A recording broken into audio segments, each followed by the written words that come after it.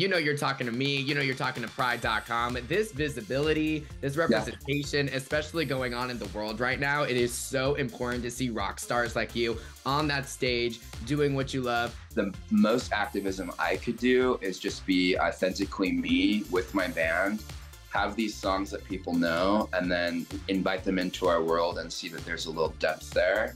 And there's actually a story there to follow if you care to. From the beginning, Neon Trees shows have always been a place where people can leave their shit at the door and just like enjoy for the night. And I think that's only become truer and truer as we've evolved as people, as I've become a more confident person.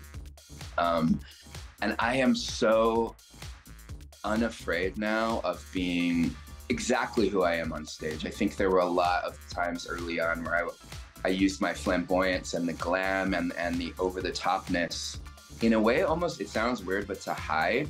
And yet I was like hidden in plain view, right?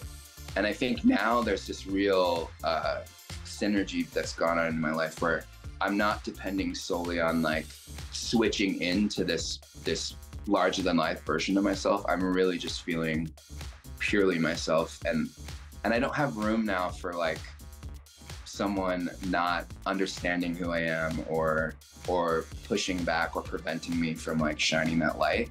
And I think in turn, that's given a lot of confidence to like, I've definitely seen in like my younger fans and fans that like maybe only live online or only live in their bedroom or only live in the space where they feel the safest. And I think I want those kids to come out, come to the show, see that there's someone else that's been through it, that's been honest about what they've been through. And there's at least a tiny, I don't want to be a role model by any means, but a tiny example of someone that can like still be doing it and still finding love and passion in it against a lot of odds, right? Like I think this industry was not built for people like me. I'm empathic, I'm really observant, and it's a really like, you know, sharky, gnarly place out there. And I think I like to be someone that can give a little bit of levity to the whole thing.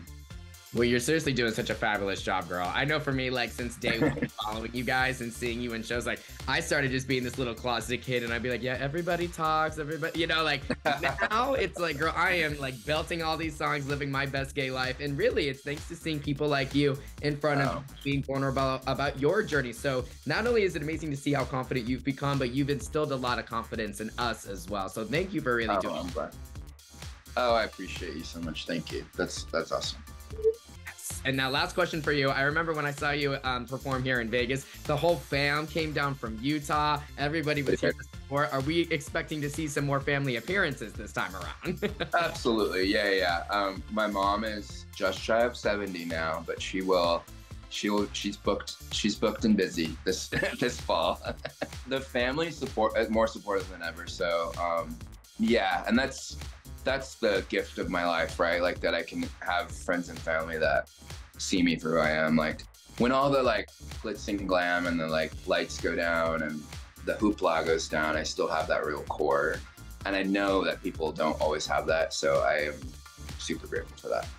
Yes, well, thank you for sharing that love with us. You're our core in a lot of ways, Mr. Thing. So thank you so much for everything that you've done for us. And I literally cannot, I'm counting down the days until you're out here in a couple of months. Cannot wait to see you in concert, baby. Thanks, Ricky. And keep killing it. I love seeing you pop up on TikTok and Reels and all that. Sorry, I just swore, but no, it's fun to watch your rise as well. So keep doing your thing.